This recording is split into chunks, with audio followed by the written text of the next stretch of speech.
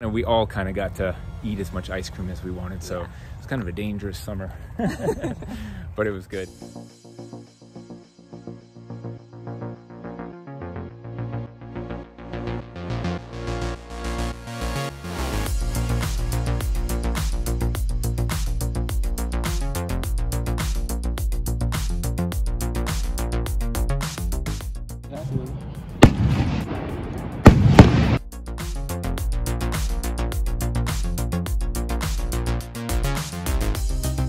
Hey guys, welcome back to Why Wait. I'm Chris. I'm Megan.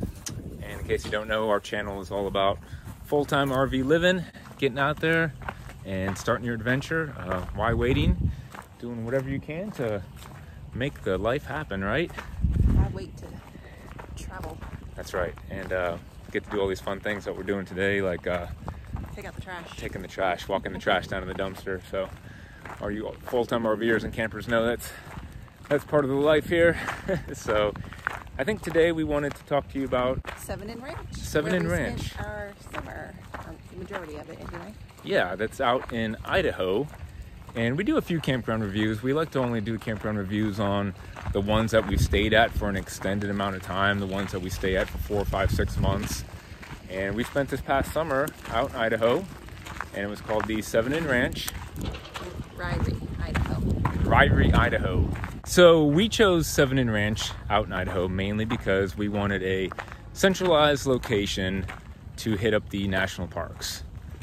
And we went to Grand Teton and Yellowstone. Now, it's not exactly the closest campground to either one of those. I'd say what? It came down to how convenient it was to both of them. Yeah, it was kind of split in the middle. Cost was the main thing cost, for an extended amount of time that we were going to be there. Yeah, we were staying out there for 5, 6 months at a time, and you know the campgrounds out that way can be really expensive.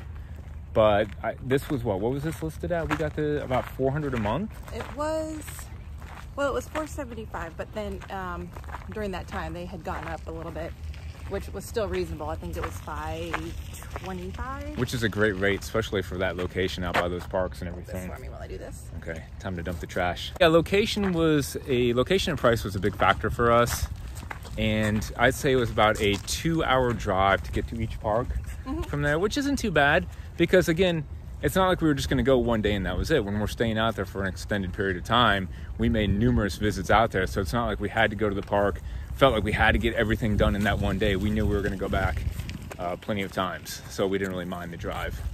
And that's not the only thing out there. I mean, there was more than we thought. Yeah, there was so much to do within a 2-hour radius of that campground, so we definitely stayed busy. Yeah, and the campground itself was great. I mean, they had all the amenities that you need, obviously, you know, laundry and bathhouses. Yeah, full hookups, all that kind of stuff. Yeah, full hookups.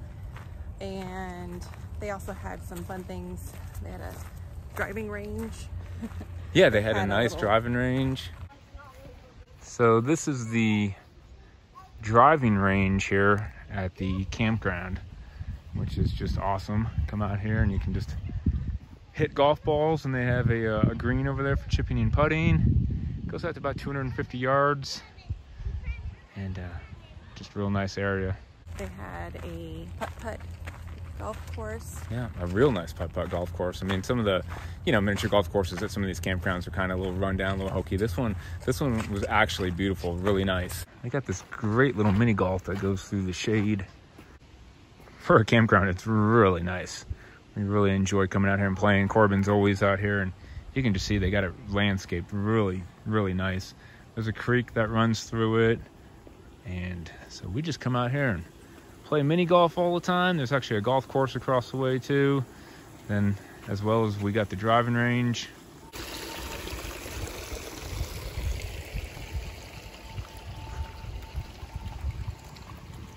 It's just a real fun mini course. It goes up top, it goes under there. And speaking of the driving range that they had, right across the street, there's a 9-hole golf course, which is in unbelievable condition. And it's like $11 to go play. So if you're a golfer, it's a big bonus to stay at that campground.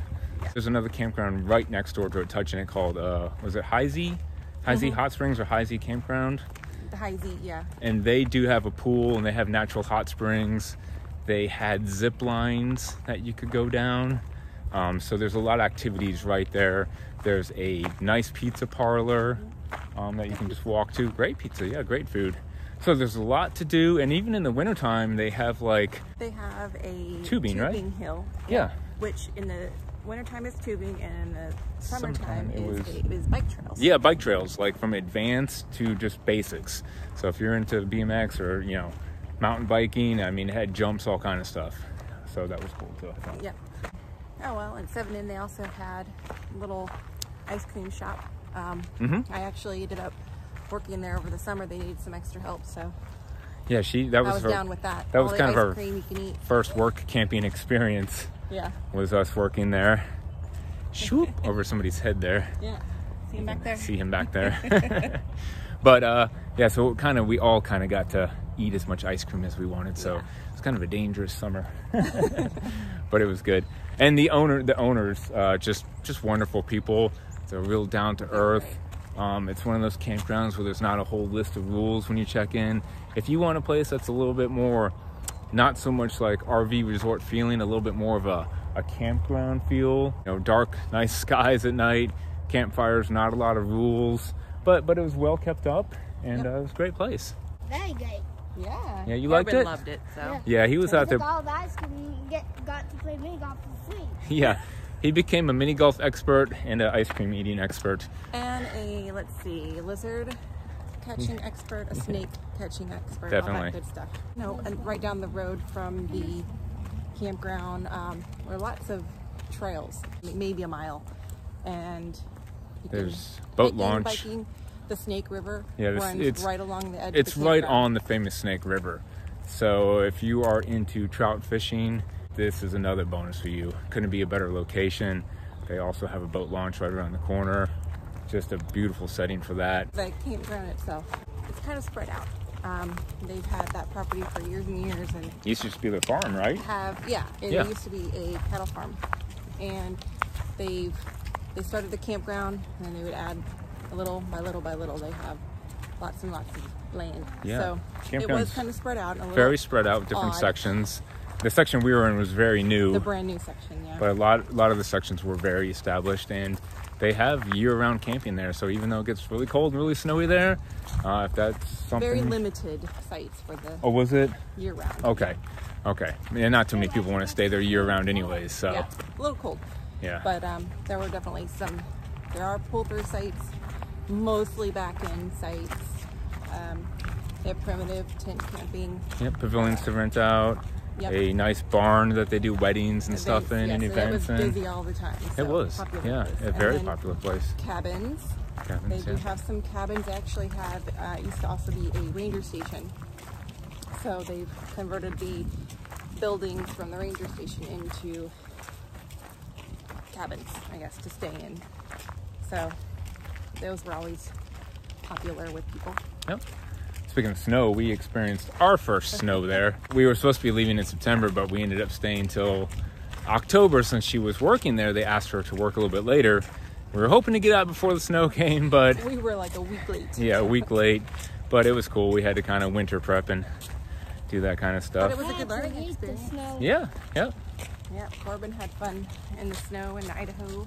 And eating the snow. Yes, not the yellow don't snow. eat the yellow snow, right? Yeah. But again, if you're heading out west, you're looking for something with a long-term stay, with a great feel, close to parks, close to so much to do. There is so much fishing in that area and so much hiking, state parks, national parks. It just, man, it's an adventure, outdoor adventurous paradise out there. It was beautiful. Yeah, yeah. Just the campground had amazing views. Yep.